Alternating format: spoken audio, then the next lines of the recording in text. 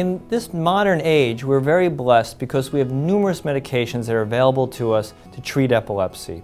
There are new medications all the time, some with less side effects than some of the older medications, but with just as much efficacy, which means ability to control the seizures.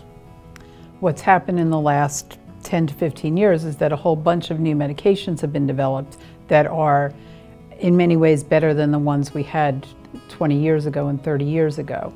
So what we're going to talk about is how to decide on medications, what medications work for you, and what to watch for in terms of side effects. What's important is discuss with your neurologist what type of epilepsy you have, because that helps to decide what medications might be best for you. And when you're discussing with your neurologist, he or she will go over the side effects of the medication and help to pick what is the right medication for you. So when you're choosing a medication, you need to choose the medication that works for the type of seizures, the one with the lowest risk of side effects, and the one that's most efficacious. And not to be scared to realize that sometimes the first medication you pick might not be the right medication, and you might have to try different medications until we get the seizures under control.